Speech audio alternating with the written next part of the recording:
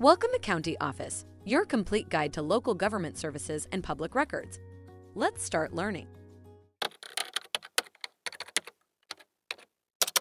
Can code enforcement arrest you? Picture this. You've just received a notice from your local code enforcement officer regarding a violation on your property. Panic sets in as you wonder, can code enforcement arrest me? Fear not.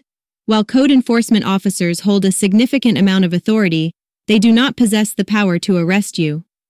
Code enforcement officers are responsible for ensuring compliance with local ordinances, such as building codes, zoning regulations, and property maintenance standards.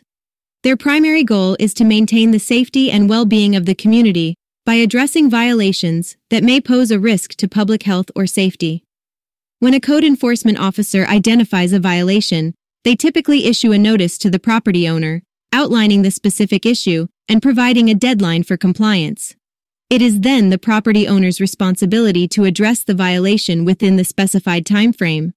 If the property owner fails to comply with the notice, the code enforcement officer may escalate the matter by issuing fines, placing a lien on the property, or even pursuing legal action. However, it is important to note that these actions are civil in nature and do not involve the criminal justice system.